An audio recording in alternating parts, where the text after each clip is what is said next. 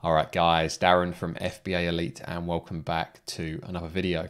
So in this week's video, we're going to be looking at various techniques that I use to find products to sell on Amazon, and hopefully it will help you guys find products to sell on Amazon in 2022.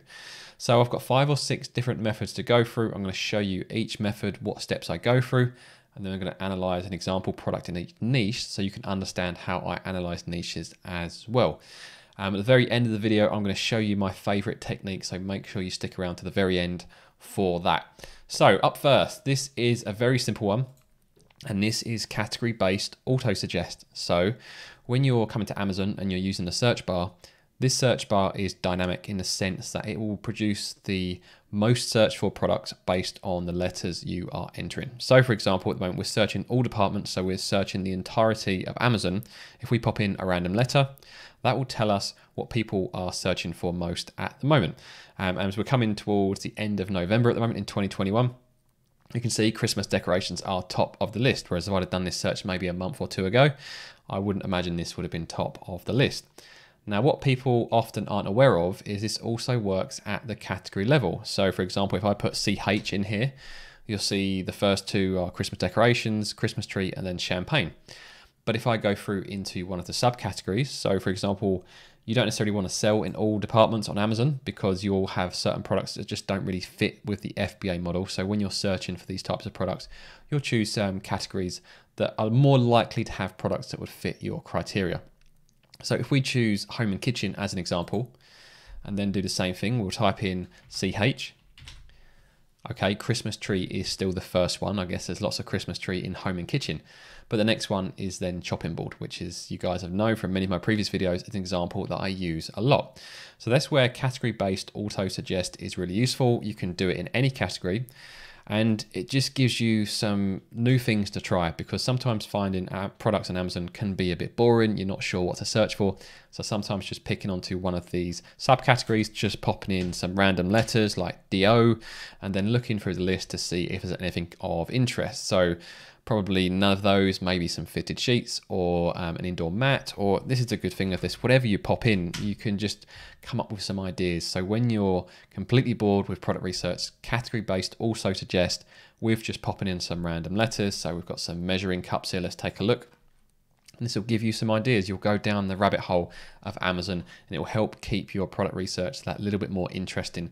Because I know firsthand, having done this for 3 or 4 years now, it can get a bit monotonous doing this again and again. So let's say, for example, you found a great product that you want to analyze, or you think might be a great product. We haven't analyzed it yet. Let's launch X-ray from HELIUM 10. So whichever sales estimated tool you use, you're welcome to use. I use X-rays. It's always served me well.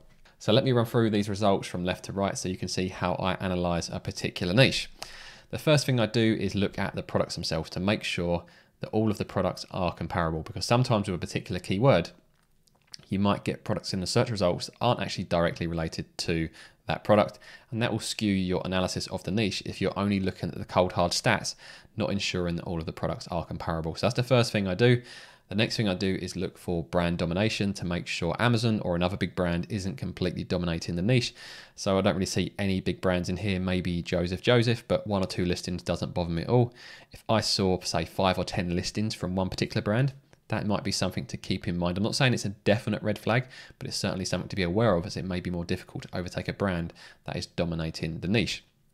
We then have price point. Now, this goes back to my earlier thought about products that you're selling in 2022 are slightly different to maybe what you've been looking at in the past. So at the moment, shipping fees have been high for the past 6 months, probably longer than that.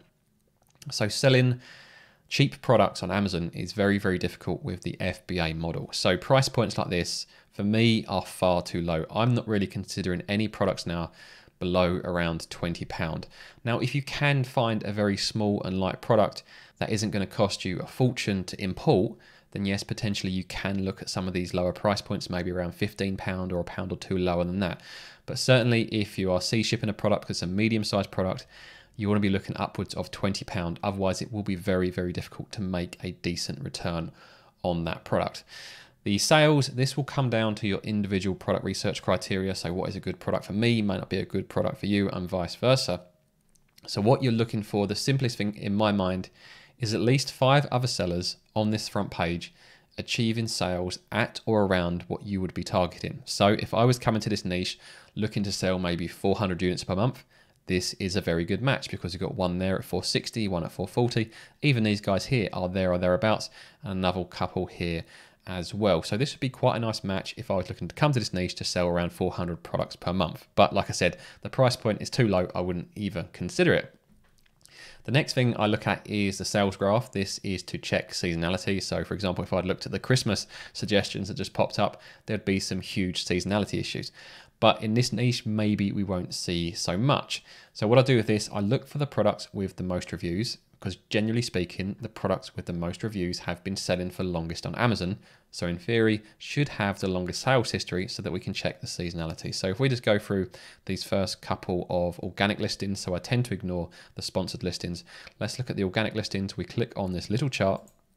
This will pop up the graph over the period selected, which is 30 days. Put this over at least 1 year, or you can go to all time. And then you can look through here to see if there are any seasonality issues.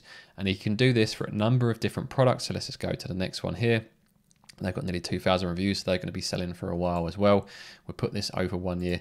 And again, you can look through this to see if there's any peaks or if there's any drop-offs that would indicate that there is a seasonality issue with these particular types of products. So this is why it's really powerful to use this tool, because I would also recommend avoiding seasonal products, especially if it's one of your first products. If you've got an established business and you may be considering seasonal products, that's absolutely fine. But I certainly wouldn't look at them as a new product, because the last thing you want to do is put all the effort in to get your product up and running for maybe only 3 to 6 months before the season changes.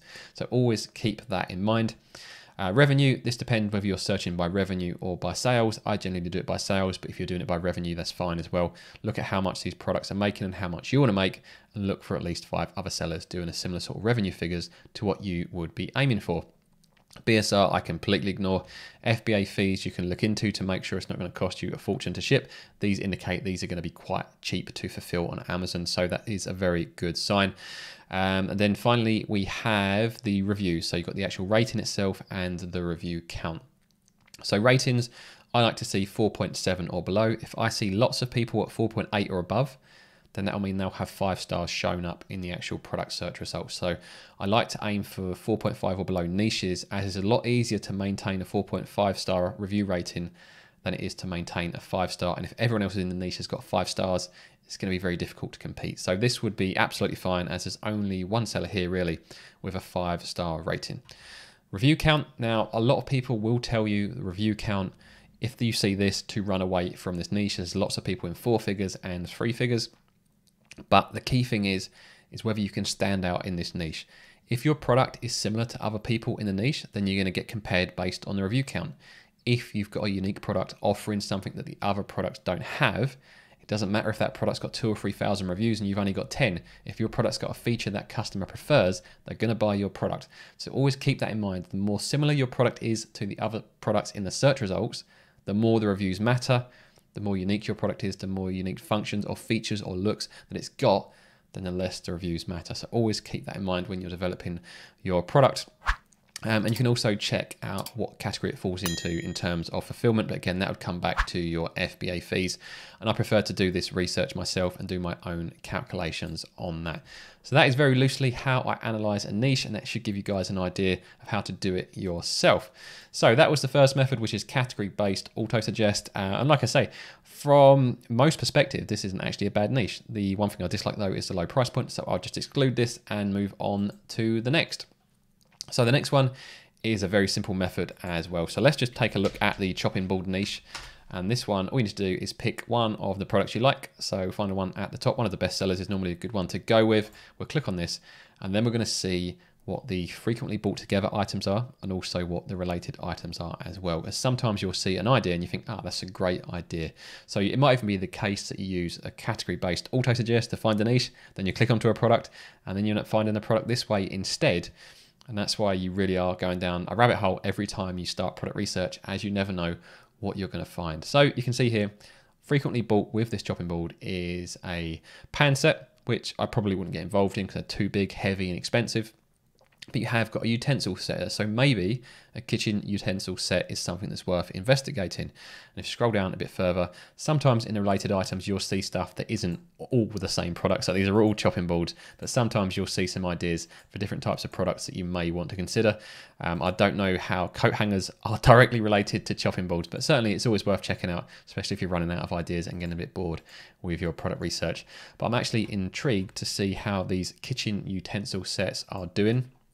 So let's actually jump back to the core search results, and we'll pop in a kitchen utensils. The number one is kitchen utensils. We'll try number two, kitchen utensil set. We'll very quickly run X-ray from Helium 10 so you guys can see what the stats are, and then we can have a quick run through this from left to right. So left to right, they are all utensil sets, so we know they're good. There is no brand domination issue. Price point is better. There's some selling in the £20 region, which is really, really good. So if you can come up with a unique offering, you see here, these guys are at £55. So that's quite a high, that's quite a high limit or a high cap on this niche. Normally they're very much grouped together. So this does show you could potentially be selling in the higher 20s, maybe even in the lower 30s, if you come up with a really good offering. Sales, they are a bit lumpy. So you've got some very high sales here, maybe a lower one here, and then a few in between. So if I was looking at this niche, this would be ideal if you're maybe looking to sell initially maybe 200 to 300 units per month, as you've got 1, 2, 3, 4, 5, 6, fairly close to that 200 units per month. But also if you do get well ranked, then you've got scope to go really, really high. So it's an interesting niche to look at. Next up, we have the sales history. So if we just pick one of these, click with the high review count. So this one's got over 8,000, click on the graph, and then look at least the 1 year view. You can go to all time if you like, but these guys look like they're selling fairly consistently well all year round. Yes, there are quite a few peaks, but if you look at this as kind of a base figure, I think that is a fairly reasonable thing to assume. This niche doesn't have too many seasonality issues, and do that for a few products and see what you get. Next up, we have revenue. So if you're doing it by revenue instead of sales, look for a number of products that have revenue around what you would be aiming for. At least 5 is my preference. FBA fees, these vary quite a bit, and this is something to keep in mind depending on how you package the product. You might be able to get those dimensions down, and that is the main thing that drives up those FBA fees. So sometimes some clever packaging can actually help reduce your fees and make you more competitive in these markets. But you can see here they vary quite a lot, from £5 to £6 all the way up to £12 to £13, which is probably why these guys are so much more expensive, as they're selling a much more premium, heavier product, I would imagine. So keep that in mind. Always keep an eye on your FBA fees. Review ratings, no one is doing that well in this niche. 4.5 stars is what everyone is going to be showing, with a couple showing 4 stars as well. So if you can get 4.5 or 5 stars in this niche, you'll be absolutely fine. Review count, yes, there are some established players, but there's also people with double figures on this first page. So generally speaking, a very interesting niche. Just to have a quick look at these bigger images, you can see lots of people are trying to make out they have got the most valuable product by bundling as much as they possibly can. But sometimes that does have the effect that you've put so much into the image, things get a little bit lost because it just ends up being very, very noisy. So sometimes it's not always about having the most things, but it's having the ones that are the most noticeable, the things that really add value. And that's what I'd be looking to do if I was coming to this niche. How could I enter this niche and introduce some kind of element that, if it was with these other 8 results here, would just jump out at you, and then that would catch your eye, and that would give you an opportunity to succeed in that niche. Okay, so on to the third method, as I know this video is going on a bit. Look at your order history. This is a gold mine, or can be a gold mine if you order a lot on Amazon, which I imagine many of you do. The product ideas you've actually got in your house probably, and you can go and take a look at now to see if you actually like that product and how you could improve that product. So these are some of my recent products I've ordered. You can see we're getting ready for Christmas with indoor lights and actually an outdoor socket box, which probably is a very nice product to sell with FBA, although I imagine there is some seasonality issues, but it's certainly something that's kind of cheap. There's not many moving parts. It's a very, very straightforward, simple product. Extension leads I would probably stay away from as a electronics. Come down a bit further, teeth and gel, I don't think that's not for me. We have more Christmas lights, fire stick, phone cases, bubble wrap potentially. but go through your order history and you'll get some ideas for products that you think, oh, that's interesting, and you've got them in your house straight away. So that is always a great place to start. If you've run out of ideas, go to your Amazon order history, and if you look on this select box here, you can go back many, many years. And I've actually been buying on Amazon since 2003, so I have an awful lot of products I can go and check out firsthand. All right, so these next couple of techniques before I get to my favorite technique at the end, which is a free technique. But before I do, I just want to show you a couple of methods you can use if you have got a Helium 10 subscription. Now you can actually do this for free, as their free plan allows you to do this a few times. So if you want to try it yourself, feel free to do that. So the first method is using black box and doing the product search, which is what you'll see a lot of these tools offer, which is a straightforward product search based on the product criteria that you enter. So you can choose what categories you want to search for, how much revenue that product makes per month, the price point, review count, and there's lots of advanced filters you can use as well. But I'm not going to go through that and show you, because you guys have probably seen this many times either for Helium 10 or for Jungle Scout or other tools like this. But one unique one I do want to show you in Helium 10 is actually doing this technique, but doing it by keywords instead of by products, because I think this is a really powerful method that you guys can try. So click on the keywords tab at the top here, and I'll talk you through how I would do this. So I'm looking for a keyword phrase that has maybe a minimum search volume of 200 per month. Anything less than that, and you're probably not going to get the kind of sales figures you'd be looking to achieve. Monthly revenue for this product, again, this would come back to what you're trying to achieve with this product. So if I wanted to make maybe say £1,000 per month, which is, I would aim for around that as a 30% profit margin, you might want to make around about a £3,000 revenue per month to give you a chance of hitting that. I'm just going to put 2,500 in for now with a max revenue. Well, I can go to bigger products. I'm in that position to do so. So I'm going to put 10,000, see what we find between 2,500 and 10,000. Minimum price of the product, I'm going with £20 at the moment, as I don't want to be touching anything that is cheap. Minimum review count, I'm not worried about. I'd like to do my own analysis of the niche to decide whether it's too competitive or not, rather than just going by these cold, hard figures. Word count, I would like there to be at least 2 keywords in the phrase. For any single keyword phrase, the search volume is probably going to be crazy high and it'd be crazy competitive. So making it a minimum of 2 keywords should bring back products that are slightly less competitive. We've then got the advanced filters, so go through here and choose some of the classic FBA categories such as automotive, baby products, garden and outdoors, home and kitchen.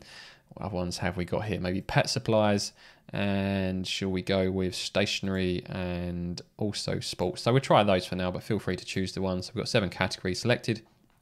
I'm not going to introduce any keyword search at the moment, but if you're focused on a particular type of product, you could certainly have some real good results by using these 2 features here, which is the keyword search or keywords to exclude. Shipping size tier, this will adjust based on the country or the marketplace you're searching. So at the moment at the top, we're searching amazon.co.uk. So what I'm going to choose, if you can see that, yes you can, I'm going to choose small oversize, small letter, small envelope, large envelope, standard envelope as well, standard parcel, but I'm not going to choose standard oversize or large oversize, as that will make the FBA fees quite high. Number of sellers, I'm going to leave that blank. Variations, I'm going to leave monthly sales. I'm going to leave blank, as we're doing it by revenue.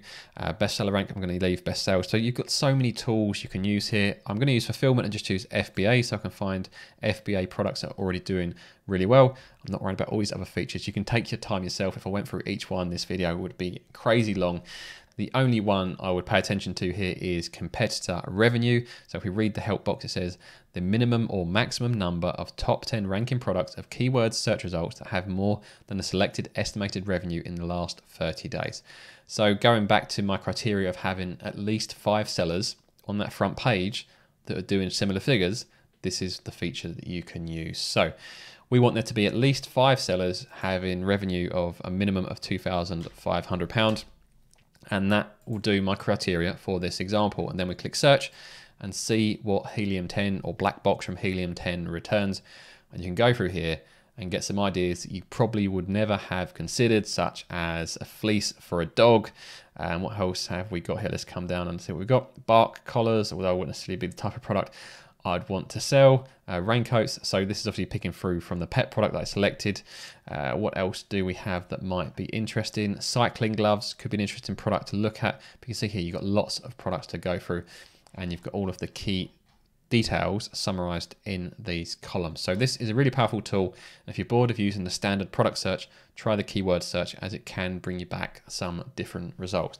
So the next method that I like to use is also a tool from Helium 10, and this is taking a keyword research tool and reverse engineering it to use it for product research or product discovery, should I say. And if you've got any keyword research subscriptions, this should work anywhere, but I use it for Helium 10 as that's the platform that I use. So if I pop in a potential product here, so for example, chopping boards, and choose get keywords, what we're going to do is go through the filters and get possible other ideas. So this is a real good way of finding sub niches in a niche that maybe is too competitive. So if you like look for niche and you think, no, I'd like to launch a product in this niche, but the sales volumes are far too high or there's far too much competition, this is a great way of finding a sub niche where the competition may be lower, but there might still be enough demand to justify you entering this niche. So what we do is once the search results have loaded, the first thing I want you to do is take a look at the word frequency. So we searched for chopping board, but you can see here, the second most popular on the word frequency board is wooden. So maybe wooden chopping boards is a more attractive sub niche of the chopping board niche that you might want to get involved with. So you can go through this, you can see there's also plastic here. Obviously Joseph is a brand, or bamboo. So already you've got a few kind of additional keywords you could include in your search term and then go through the analysis again. Maybe you want to enter the wooden chopping board niche or the plastic chopping board niche, or maybe launching a bamboo wooden chopping board would be a great idea. So that's the first thing I want you to look at. The next thing I want to do is to come down here and just play with these filters. So search volume, I'm going to put this at 200 again to exclude any products with a very, very low search volume. And then I'm going to click apply. And this has reduced the keywords down to 255. The next thing I want to do is to sort these by search volume. I want to see some really high search terms and see if I can find an opportunity within these. So sometimes you're going to find things that aren't directly related. So for example, here you've got a knife set, but it is a product that you might want to kind of look into yourself. And then you'll see some keywords, for example, branding again here. So chopping boards, kitchen storage. Maybe you want to look through some kitchen storage, as there's a huge search volume for kitchen storage. And you can go through this list. If you want to keep it really precise to just related to chopping boards, go to advanced filters and enter one of the keywords here. So for example, I've entered chopping, and this will ensure that when I click apply, this will reduce this list to keywords that contain chopping. So I'm pretty certain that all of them are going to be chopping board related. And you'll see here, this filtered keywords count has reduced drastically from, I think it was 255 to 80.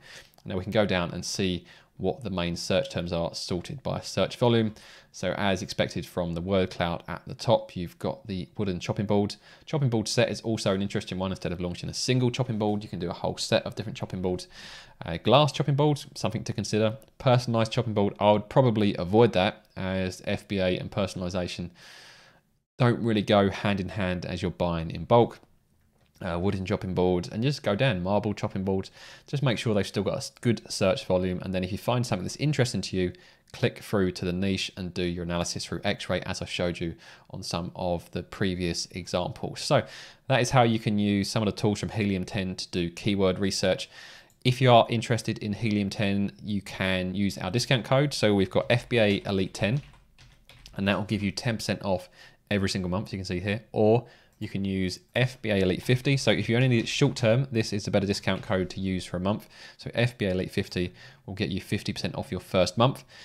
The best option though, if you are planning on using this long term, so for example, for at least a year, if you put this onto annual plan and combine it with either of those codes, that will get you 3 months off in total. So that will bring all the way down from pretty much $1,200 to $900. Now I know that sounds like a lot of money, but when you're working with Amazon FBA, this tool is invaluable. And I've been using this every week since 2018, and it's still my go-to tool. So that's why I use it. So if you're still with me, this is my favorite technique. And if you've been a subscriber of this channel for a while, you would have seen me use this in many, many videos. And this is called the Store Radar method. So what we do is we pop in a particular product. So let's do chopping board, as we've been using this throughout the video. And we choose one of the best sellers. So I like to pick a seller that's doing well, and I like the look of their products, because usually if they've got one good product, they've probably got more than one good product in their store to look at. So I'm going to choose Oliver's Kitchen, and I'm picking these guys because I've seen them before and I really like the way they present their listing with their packaging. So let's go through to here. And then what we can do is click on to sold by on the right hand side. So click on sold by Oliver's Kitchen. And then from here, we'll be able to see what products they sell. Now, if you do this on your mobile phone, they won't actually show you this product tab. So make sure you're doing this on your desktop or your laptop.